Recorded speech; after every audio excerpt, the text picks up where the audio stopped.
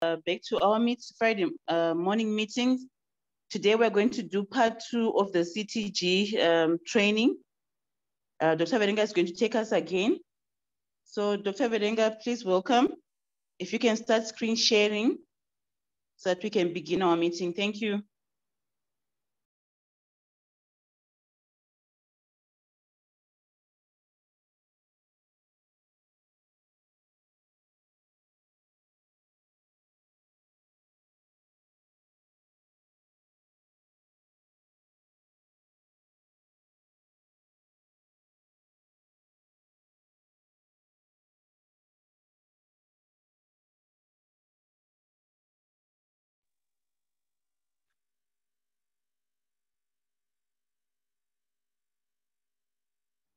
Hello, Dr. Verenga, if you can start screen sharing so that we can start the meeting.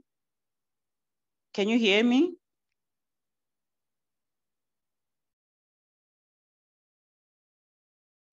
I'm already screen sharing. Let me see what's wrong with my screen because this side Yes, I see you now. Okay. So, yeah. So let me...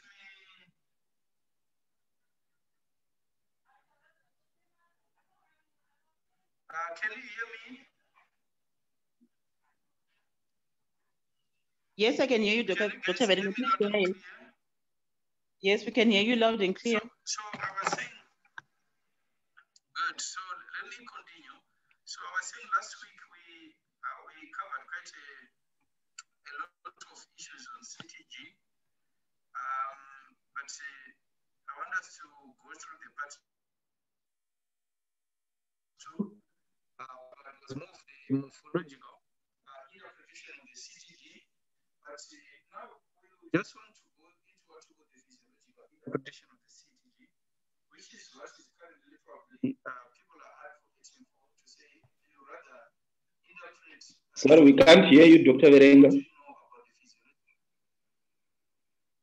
can't hear me. Let me try again.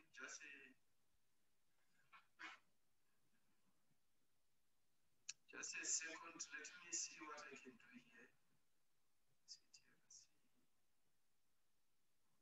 Because I'm at the seminar. I didn't realize the network in this place is so terrible. Let me see what I can do.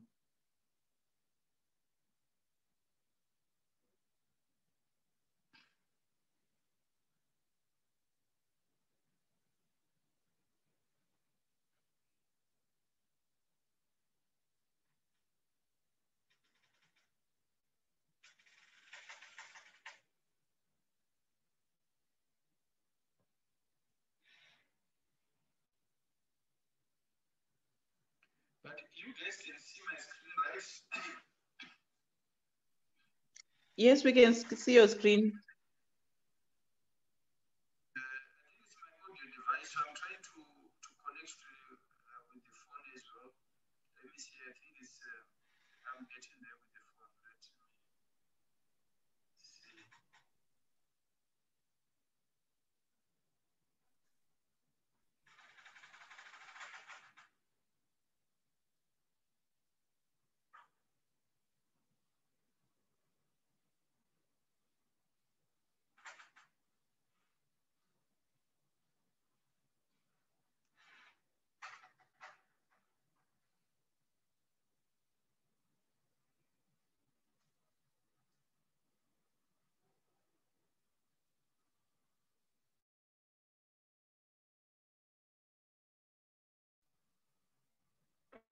The network is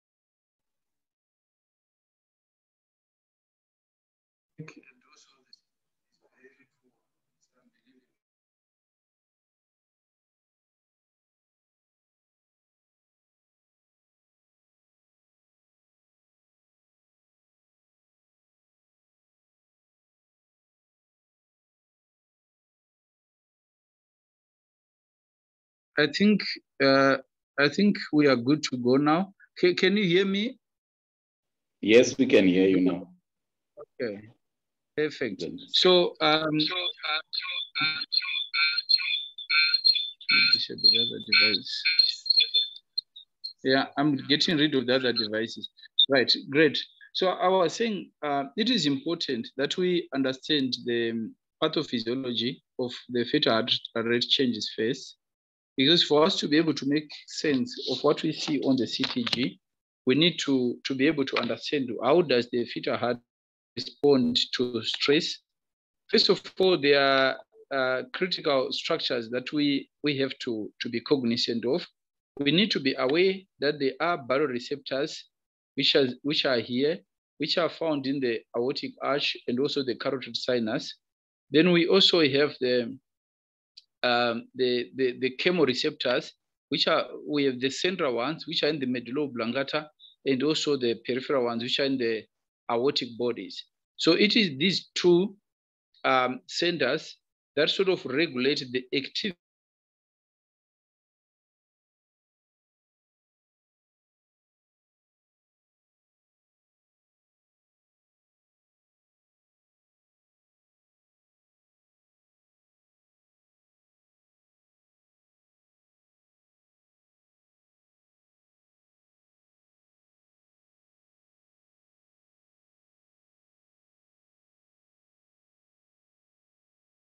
for the fetal heart.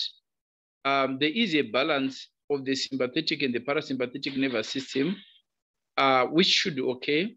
But because the sympathetic nervous system matures earlier than the parasympathetic nervous system, as a result, there is what we call a dominance of the sympathetic nervous system in early gestation in preterm babies. This is why the heart rate at the beginning is very high. The baseline fetal heart rate is high at the beginning of in the early gestation compared to late gestation, so that values of around 110 are normal for a baby who is 42 weeks, but this is not normal for a baby who is probably 26 weeks. It will actually be a bradycardia of some sort, even 115. If you see a heartbeat of 115 at 20 weeks, then that is a problem, because the sympathetic system is the one which is overriding, which causes tachycardia, while the parasympathetic system causes bradycardia. So it is the interaction of these two systems that influence how the baby behaves to both mechanical and also hypoxic stress. Mechanical stress is the one which may be caused by cord compression, while the hypoxic stress is what may be caused due to uteroplacenta insufficiency. So because we now understand this, it is important also to understand how the baby behave physiologically. So physiologically, the baby behaves in such a way that it goes into 2 periods of sleeping. There's what is called non-active sleep. The non-active sleep, the baby is closing the eyes, and there is no eye movement for this fetal quiescency. So because there's no eye movement for this fetal quiescency, what happens is that there is a reduction in the baseline variability. So we see a reduction in the baseline. This is fairly normal this is what is physiological for fetuses, to say they go into a period of fetal quiescency. Then we have what we call active sleep. Active sleep corresponds to this kind of a period where there is good variation. We may see some few accelerations there. This is a period of active sleep, and there is rapid eye movement during this phase of sleeping. Then the wakefulness period belongs to a period where we see a lot of accelerations. So this is physiological. If you were to listen to the baby to a CTG of a normal baby for 2 hours or more, because sleep cycles may occur for around 50 minutes. So this is what is normal. If we understand what the normal is, then it will be easier for us to interpret when things become abnormal. And so this is the characteristic of the fetal behavioral state, or what we call cycling. The baseline will always be stable between 110 to 160. There may be little or non-significant decelerations, and we will see a normal variability. Then sometimes we see periods of reduced fetal heart rate variability due to the fetal quiescency. Then we can also see periods of increased variability with or without acceleration, both in the active sleep phase and also the wakefulness phase. So very important to understand this, because sometimes you may listen to the baby while the baby is sleeping, and you may see this kind of tracing on probably a low-risk pregnant woman. A woman just comes, and probably the only complaint that she has is she tells you that, look, I didn't perceive the fetal movements last night. I'm not happy with the fetal movements. You put a CTG, all you see is this for the first 20 minutes of trace. Instead of you jumping to the conclusion and say, look, your baby is in trouble, we need to go and deliver it. All you need to do is probably to ask the lady to sit up, to go and probably drink something sweet and come back. Then you double check the CTG, because the baby could probably be sleeping. But sometimes taking cold drinks or taking sweet drinks will wake up the baby, because the sugar causes the baby to be hyperactive. So this is what you need to understand. So if you see a low risk woman with this kind of CTG, please don't panic and say, look, this baby has no variability, this baby is not having accelerations, and you begin to panic and cause a lot of anxiety on the woman. So the context is very important, and also understanding the physiological response of the baby, the normal physiological response of the baby, or the normal physiological CTG is very important in the interpretation of abnormal findings. I think we did this with this group. So I think we also mentioned this, that while the fall in carbon in CO increase in CO2, or a fall in partial pressure of oxygen causes increase in the heart rate, but what will eventually happen is that the baby cannot maintain enough myocardial energy balance by continuously increasing the heart rate. And the other thing is that the baby cannot breathe like what we do adults. Adults will start hyperventilating if we are getting hypoxic and so forth, increasing the heart rate. But the baby cannot do that, because the mother is doing that job for her, for the baby. So the baby will end up reducing their heart rate to conserve myocardial energy. This is why the baby ends up decelerating in periods of hypoxic stress. There may be a reflex tachycardia, but in most cases, the baby may not be able to sustain this tachycardia because of that. So we see a bradycardia.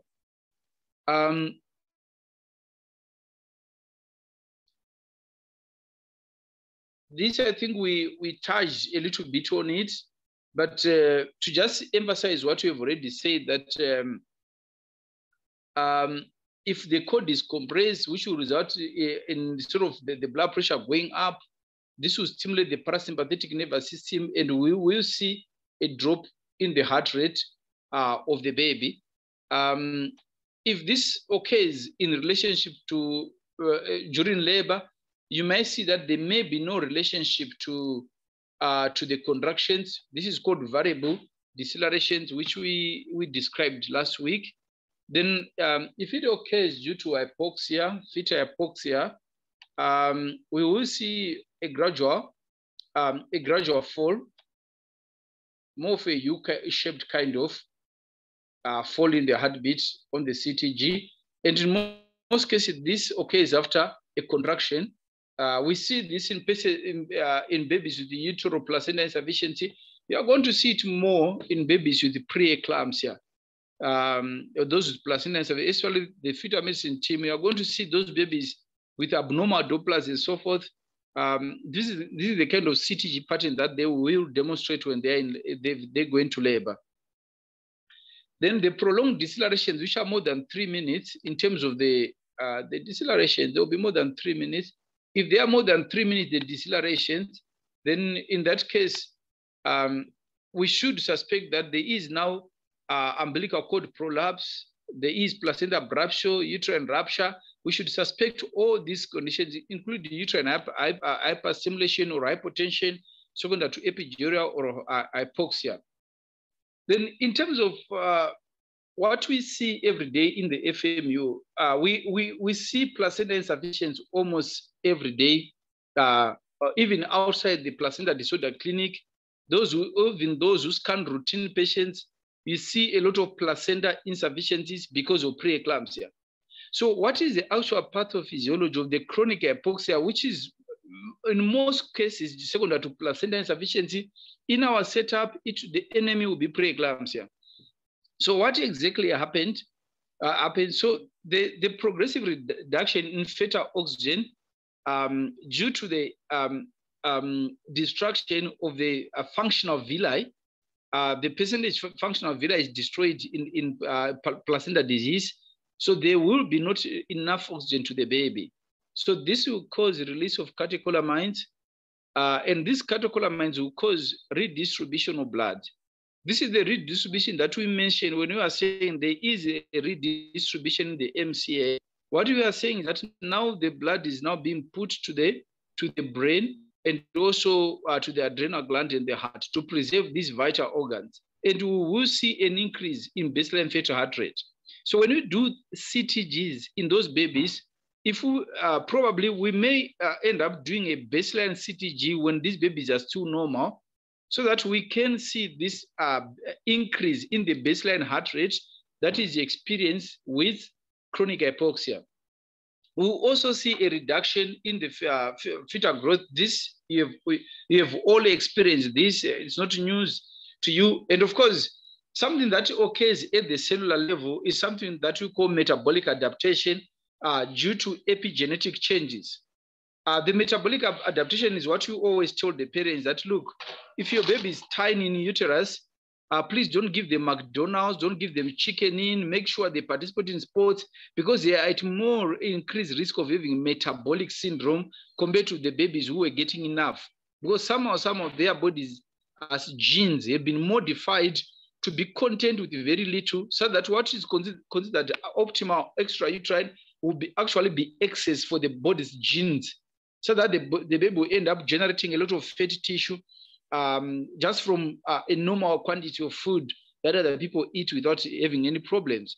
So this is due to the epigenetics or metabolic adaptation that occurs due to chronic starvation in uterus. So, so we will see a progressive fetal decompensation, which when the acidosis occurs, then we are going to see these shallow decelerations. Then when the decompensation phase occurs, I think we remember, so where we say there is now a decompensation, when there is a decompensation, that redistribution in the MCA goes away, and we end up with an increased pulsatility index in the MCA. In a baby who has deranged Dopplers, absent to reverse in the diastolic flow in the umbilical artery, and also a baby who has probably absent and reverse A wave in the ductus venosus, and also EDF in the umbilical artery. So we are going to see a loss of the baseline variability. Sometimes these babies will end up with flat tracing, a flat trace on the CTG. Then from there, due to the acidosis is toxic to the cardiac muscles. So because of that, we are going to see a myocardial decompensation. I think some of you have experienced these babies, whereby a baby who is following up for Doppler, somehow they are not done a scan. The next time you come, you see that they are now in bradycardia as you are doing the scan. This is exactly the process that is happening, that there is now myocardial decompensation. The heart is now being poisoned by the acidosis. And once this happens, if you are to do a CTG, you are going to see a progressive reduction in the baseline fetal heart rate towards fetal demise. So these are some of the patterns that you may see with chronic hypoxia. we are going to be seeing this more often because we see these babies every day. So this is a flat trace, more of a flat trace. We see there is some shallow deceleration, then the reduced variability here, a flat trace in this segment, almost a flat trace there, and reduced variability, shallow deceleration. This is a typical pattern of a baby who is undergoing chronic hypoxia. And then in terms of the other forms of hypoxia that we have to be aware of, because not all babies will have chronic hypoxia. Some are going to have acute hypoxia due to the following events, such as cord prolapse. This is a baby who was otherwise well, everything was fine, but somehow they have a cord prolapse, abruption placenta, or they may have uterine rupture. So what are you going to see? When you do a CTG for this baby, or if this baby is under a CTG, we are going to see this progressive decline in the fetal heart towards fetal demise. So this shape is not a very good shape to see. If you see this, you really need to take the most urgent action that you can do, because the baby is dying. If it is cord prolapse, sometimes you can reverse this. How can you reverse this? You can put your head and push away the head, which is compressing the cord, and immediately arrange for delivery. So, sorry. So this is the kind of pattern that you may see. Sometimes you may just see that, especially for placenta abruption cases, before the whole placenta is peeled off, you may see that there's now a reduced variability and there's no more cycling, and there may be decelerations there that you may experience in cases of acute hypoxia. So be aware of the features of acute hypoxia, where there's this sudden drop in the baseline as the heart.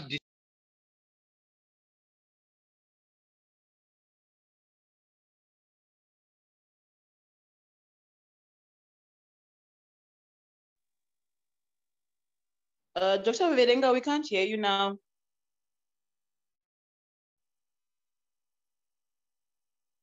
What happened here? Can you hear me now? Yes, now we can hear you. Right. So I was saying, if you see this, then check to see if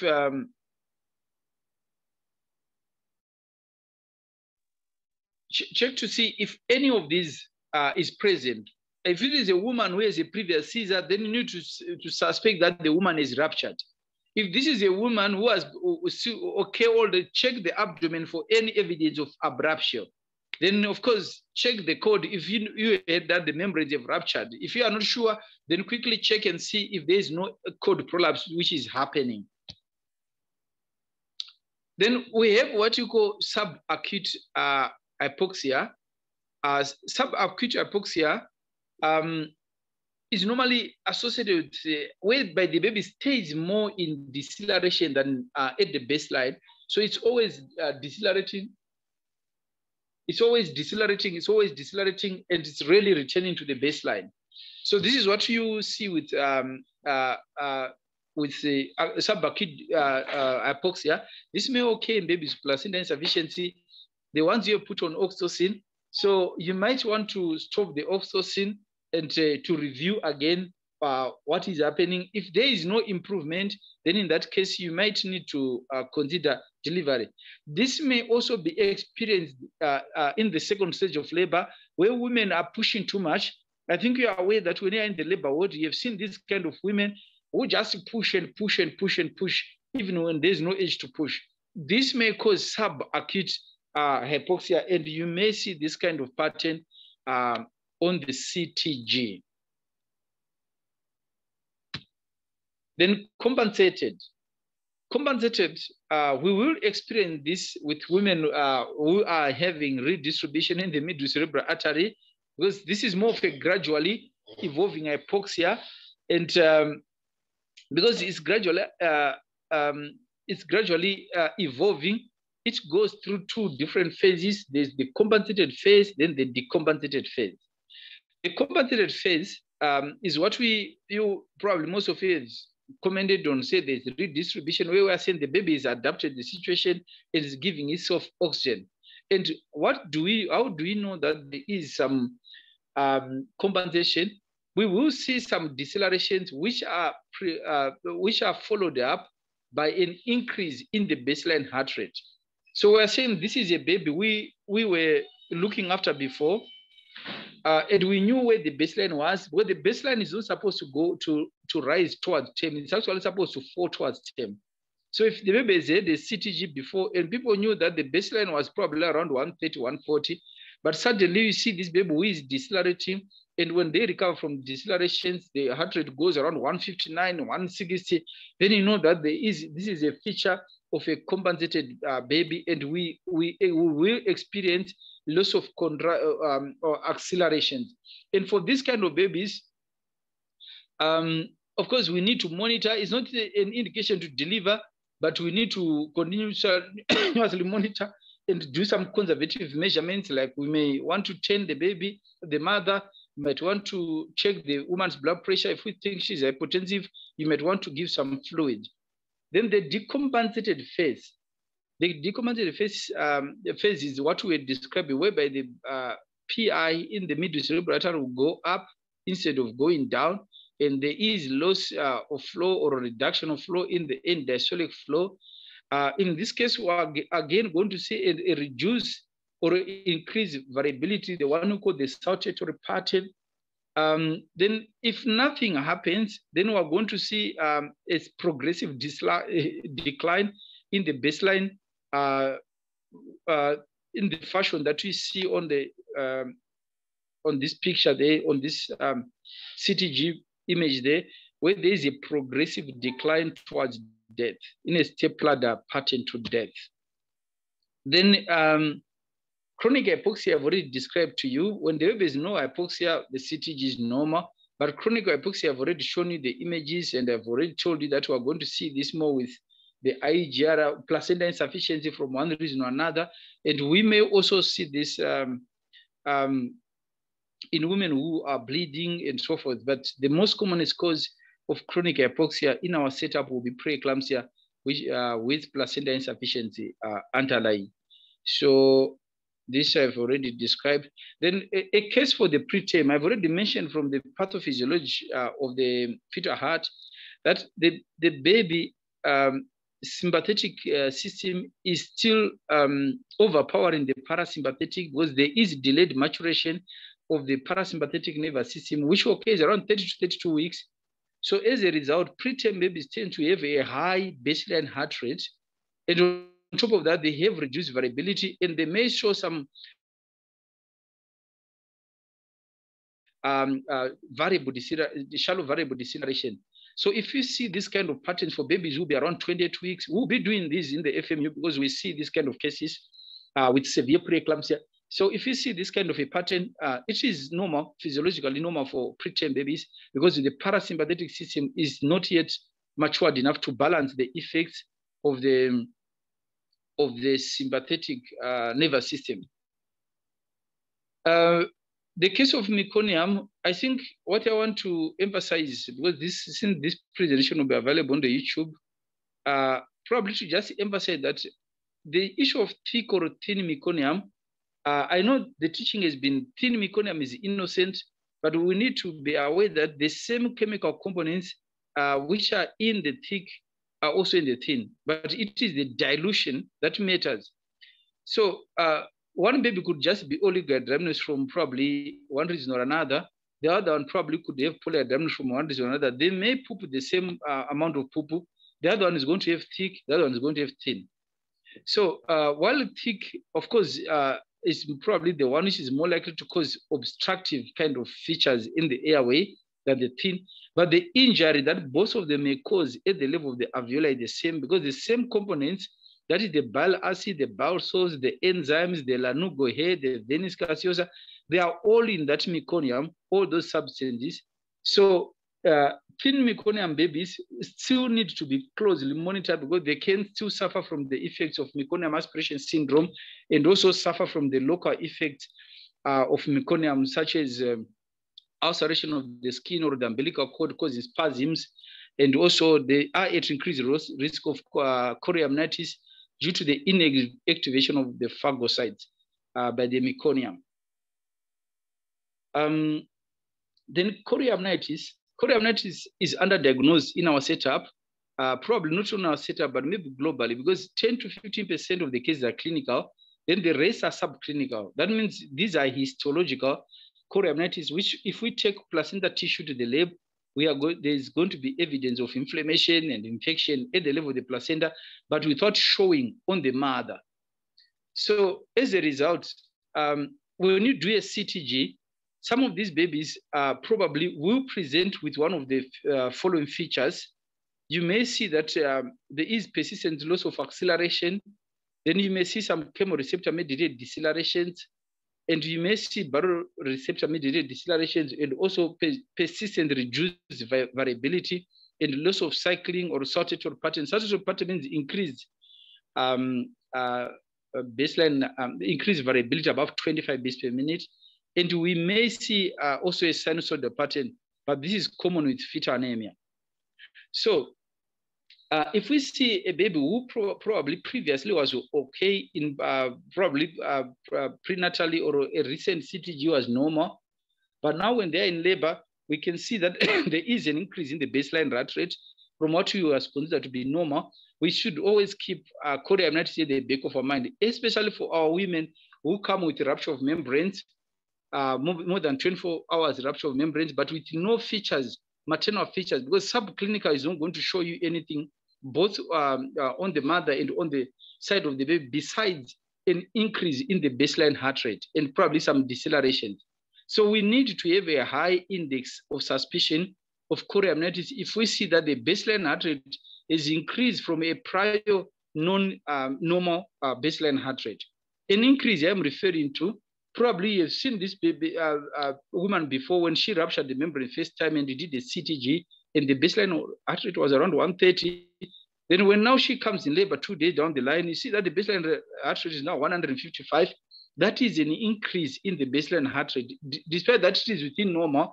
But for this baby who is terminal, a heart rate of 155 is not normal for this baby who had a prior baseline heart rate of 130 when you saw her earlier. Then fetal arrhythmias will give a confused kind of CTG appearance. So if you come across this kind of CTG appearance, you always need to be aware that babies could have arrhythmias just like adults. They have arrhythmias. If you see this during the antenatal period, you need to refer to FMU for a fetal echocardiography to make sure that there are no fetal arrhythmias. So they need to be booked in the echo clinic, echocardiograph clinic, these babies, if it is in the antenatal period. But if they are in labor, then people need to suspect, if she has not been done a scan, then we always need to suspect that there could be underlying fetal arrhythmias. Then in terms of assessment, it is important to know that when you are dealing with preterm babies, it's always a delicate balance. You want to balance the issues of survival versus long-term outcome. Whenever we decide to fight for a baby's life, we also need to know to consider the clinical picture. If it is a case of chorioamnitis at 26 weeks, it's a totally different ball game to chorioamnitis at 38 weeks. So we also need to look at the maternal age and also the condition of the fetus. If the fetus has congenital malformations, growth restriction, that changes how we discuss with the mother, and also the wishes of the woman, and also her history. If she was struggling to conceive, IVF, and so forth, or previous preterm losses, then this should be taken into consideration in the formulation of a management plan. Then we also need to be aware, like we have already said, that the physiological response of a preterm baby is totally different from that of a term baby. We will do gestation age-specific response in the FMU as we continue to learn on CTGs to say how does a 24 to 28 weeker baby respond different from probably 30 to 34 weeker baby to hypoxic stress, because there are differences for these preterms. This is probably something we will do later. Then we also need to treat the underlying cause, predisposed factor of uterine irritability, infection, intrapartum hemorrhage, antepartum hemorrhage, and also treatment of labor, preterm labor. If preterm labor is not advanced, if there are no contraindications, the desire to stop the labor, if preterm labor is not advanced. A woman comes probably 1 centimeter, 2 centimeters, and they're having contractions. You have ruled out evidence of infection.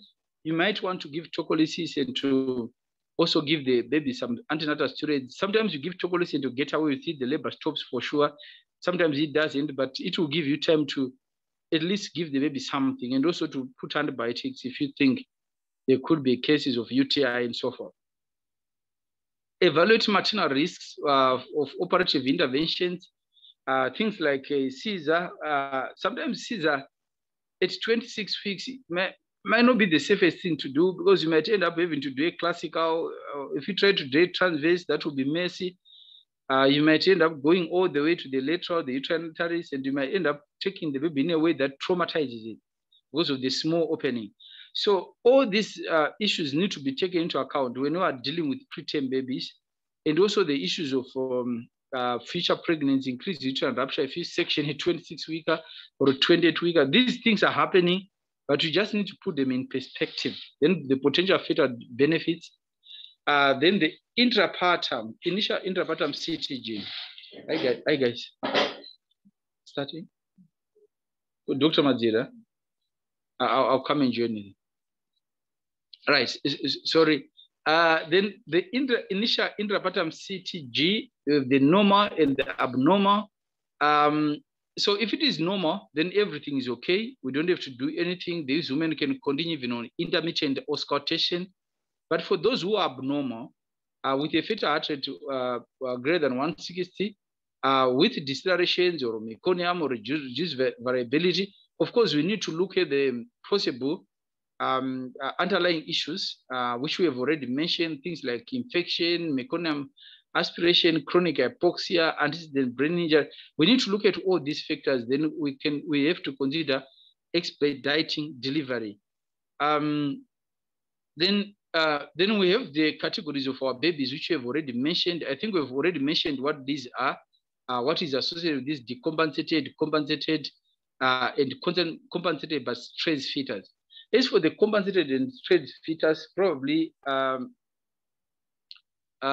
what maybe I have to emphasize that for this compensated but stressed fetus, of course, they are not as sick as the decompensated ones, but they will need to be watched because they will have an abnormal baseline fetal heart rate. They will have fetal variability may be normal, but you will see that there is an increase in the amplitude of the deceleration, and also the interdeceleration interval is greater than 60 with or without cycling.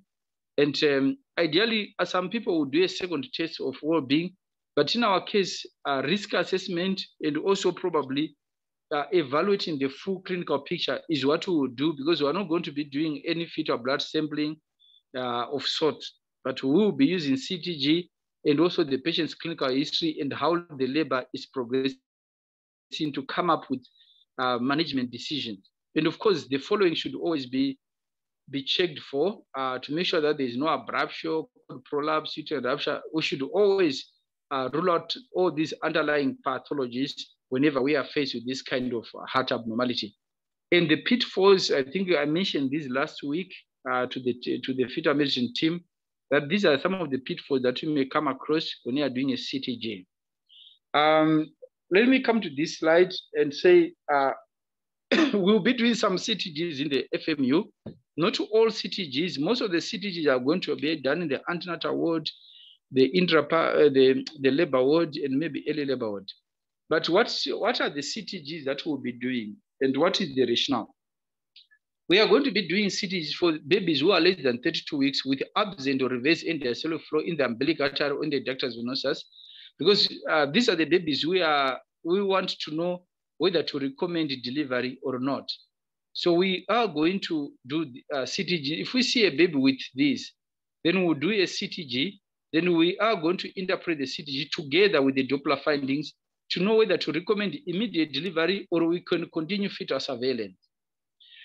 Then the greater than 32 weeks, those is absent or reverse endosylfluent umbilical artery. So that means if a baby comes more than 32 weeks, they've absent or reverse endosylfluent umbilical artery, we are going to do a CTG for these babies as well. Of course, we are still recommending delivery for these babies, but we are not just a clinical unit, we are also a research unit. So we want to find out the difference, say what is really the difference between these babies when you look at their data later. So we will be doing for these babies as well. Then for greater than 36 weeks, if we have an FGR baby, after 36 and the MCA is less than the 5th cent-down, or we have an absent or reverse endosylfluent in the umbilical artery, we are going to be doing CTGs on this. I didn't put the umbilical artery here, the increased umbilical artery, because I thought if I put that one, we might not be able to cope with the numbers if we were to, but it is worth it to monitor all these babies, but we will not be able to manage, of course, if we want to CTG all these abnormal, because there are too many. Then the CT duration is 20 minutes if the CTG is normal, but if it is abnormal, we may want to trace for 40 minutes. Then we review the CTG, then we write the conclusion based on that. Then these will be the indications for immediate delivery. Persistent bradycardia on a previously normal cardiac fetus, then prolonged deceleration of greater than 3 minutes, and flat tracing, absent variability, or less than 3 beats per minute. We recommend delivery. Then the other CTG abnormalities, then the team has to consult the specialists in the FMU. If you see another abnormalities which are not the above, we don't have to wait for the specialists. The moment you see this, then the delivery is to be recommended. Then I just want to quickly introduce a concept called the pre-induction scan. The pre-induction scan is something we are starting, I think we're starting at Sali, starting next week, where we have created a pre-induction clinic where all the women for pre-induction scans will be done. What is the aim of the pre-induction scan? It is to identify fetuses at increased risk of intrapartum hypoxia. And in terms of the indications, this will be high-risk pregnant women planned for induction by the of labor by the obstetric teams. In the performance of the scan, the following parameters will be assessed. Please take note of this, especially the Sali team who are starting with the pre-induction clinic, that we are going to be measuring BPD, head circumference, AC, female length, and amniotic fluid, DPS pool.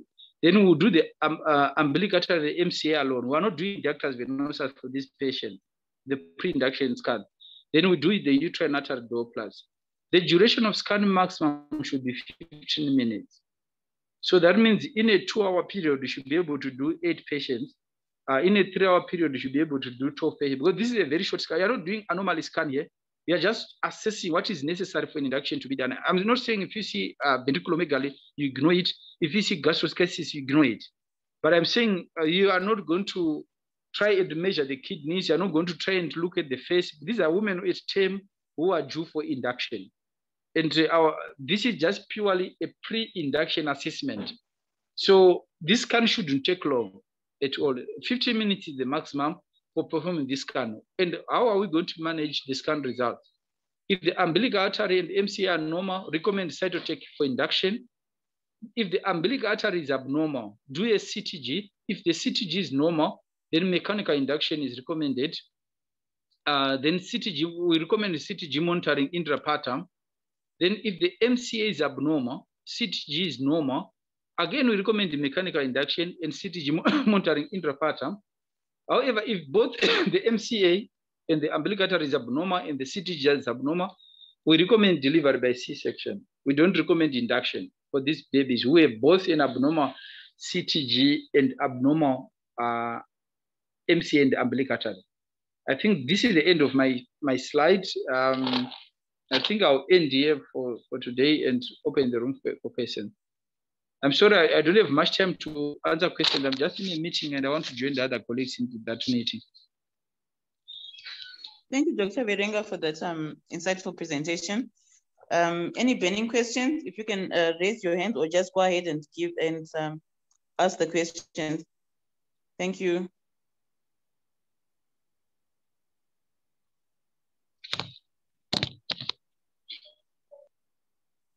I'm seeing six charts.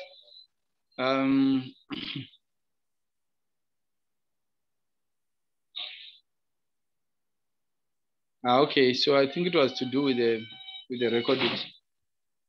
I want to ask something, Dr. Verenga. On the induction scan, numbers 3, 4. When the ambulatory Doppler is normal, CTG is normal, then we are recommending mechanical induction. Then later on, we're saying CTG monitoring intrapartum. I think that's fine, but I don't think we have enough CTGs to actually monitor all the patients who will be having this kind of recommendation for number 3 and number 4. How are we going to use the CTGs? I'm not sure how many CTGs Salim Gabe has. Yeah, right. They are not enough, but I think when it comes to CTG, of course, we will discuss the CTG protocol, but we might not be able to continuously monitor. We might do more intermittent 20-minute CTGs for some of the women who are in labor to just see if everything is okay.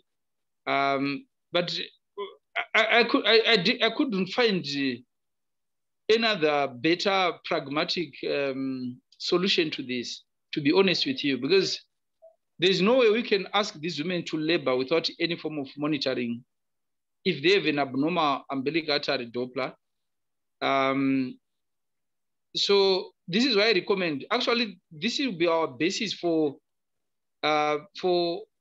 asking Higher Life to give us more. I will meet Higher Life at some point, probably next week. Then I'm going to tell them that the CTGs you gave us are not enough.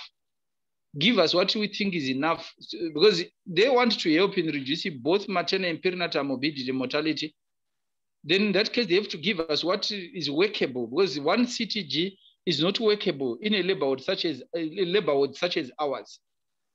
So I agree that implementation will be a hassle, but this will be our basis to argue or to lobby Higher Life to do more than that, what they've done. Because they called me telling me that they wanted to buy some more equipment. Then we'll meet next week to see, so that we can push them to buy more. And we told them that these are our numbers, and with what you gave us, it will make very little effect on the ground. I think they can buy more, to be honest with you, if we give them the reasons for doing so. Thank you, Dr. Verenga. I'm partly answered. I think yes, we definitely need more stitches. And also, I think maybe there has to be more staff or buy-in from the nursing staff as well. Because even right now, when we don't have CTG monitoring, if you go to labor wards with, for example, intermittent auscultation, it's hardly being done on time because they say that they are busy, they are short staffed. So now if they have to actually do CTG for 20 minutes, whether it's intermittent or continuous, and also come and actually repeat the CTGs, I'm not sure how that's going to work. So I think we need to address both the CTG, that we need to have more, and also maybe more staff.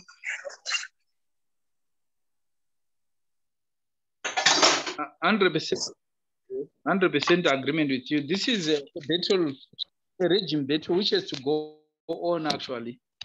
But the thing is, we can't give up. We have to keep on pushing. Things will give at the end. Because I agree that on the nursing side, it's a battle. It's a battle of some sort. Nothing is easy actually for us. So you said that we face the difficult part, or we just collapse and die. Yeah, so I agree that it's a regime battle, and we have to be willing to go on with this battle. I agree 100%. It's not going to be easy, but we will fight the battle before us and see how far we win. Thank you, Dr. Verenga, for that answer. Anyone else who wants to ask questions to Dr. Verenga? Remember, it says he needs to join another meeting.